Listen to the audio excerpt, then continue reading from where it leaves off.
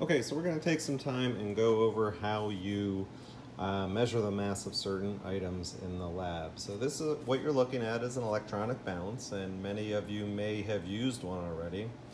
To turn it on, you're just going to hit the on button, and when you do that, usually there's a countdown timer, so you have to wait 4 or 5 seconds. But anyway, when it goes on, the number should read 0.00 since there's nothing on the balance.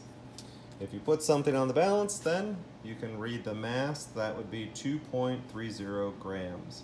If the number is moving around a bit, you just want to let it settle, and if it's going between 0.28 and 0.3, you just want to write down the average, so 2.29 grams. All right, when we measure things in the lab, we usually don't put things directly on the balance. So we have chemicals, we have liquids, etc. So if you walk up to a balance and you want to weigh something, you're going to notice it probably doesn't read exactly 0. So you're going to hit the on button, or it might say tare, T-A-R. Anyway, when you press that, it goes back to 0. So then let's say I put this thing, and this is called a weighing boat. I put that on the balance. The weighing boat weighs 2.29 grams, so if I put something in it, we can just subtract out 2.29. Or what you do is you put your weighing boat on the balance, hit the 0 button or the tare button, and now it goes back to 0. So what the balance is saying is anything that you put in that tray, that is the mass of that thing. So that candle weighs 15.08 grams.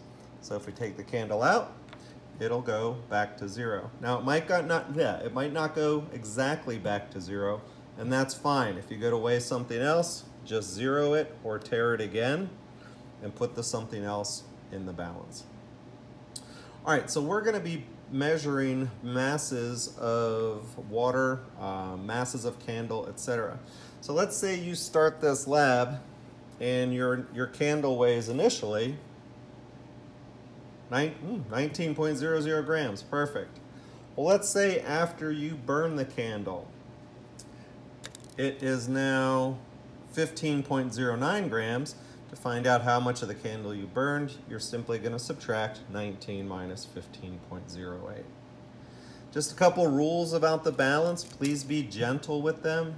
As you can see, all I have to do is wave my hand near the balance and the numbers move. So just the pressure of the air hitting that balance is enough to make it move. So if you take something like a book and put it on top of that balance, you could ruin the springs inside.